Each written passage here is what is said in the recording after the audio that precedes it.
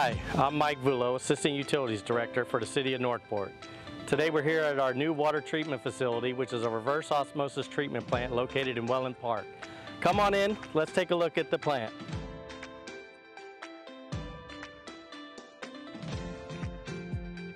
So what we have here is this is all our monitors. It's different processes. We can oversee the entire plant process right here at this control center. We can watch and monitor our chemicals, the RO membranes, the trains that are running. We could see those right on the screen. It tells us where we're at with the parameters of the treatment process. So this is kind of the brains of the operation where we can oversee in a bigger picture without hands-on and physically being out there. We can monitor it from this position. This is our laboratory.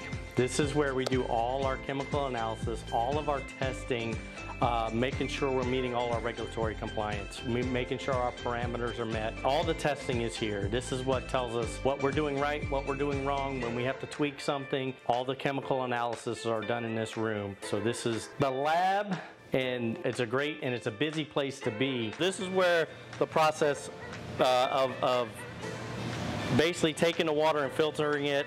We call it permeate water after it comes out and has been filtered. Basically what happens, we get the water from the wells. It comes through a big pre-filter. It takes a lot of the bigger chunks out of the water. And then it comes to this process, which is the RO process.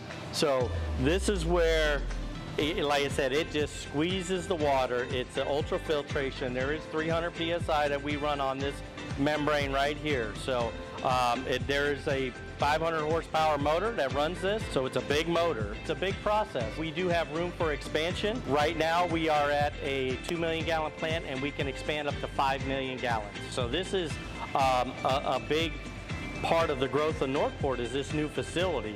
We do have interconnects with Charlotte County, Sarasota County, 2 of them with Peace River, which helps out when emergencies happen. We do have a plant trip out. We can reverse the flows and send it from one plant to another plant, so we can help each other out as far as the plants are concerned to make sure we provide the water to the system. So these are degasifiers. These were basically the water comes through there. There's a clear well underneath. The concrete structure is a clear well. And air is forced up through there, which creates a reaction which drops the sulfides out of the water, the hydrogen sulfide gases. It goes from the degasifier to the clear well. Once it goes through the clear well, the chemicals are adjusted, and then it's sent over to the ground storage tank.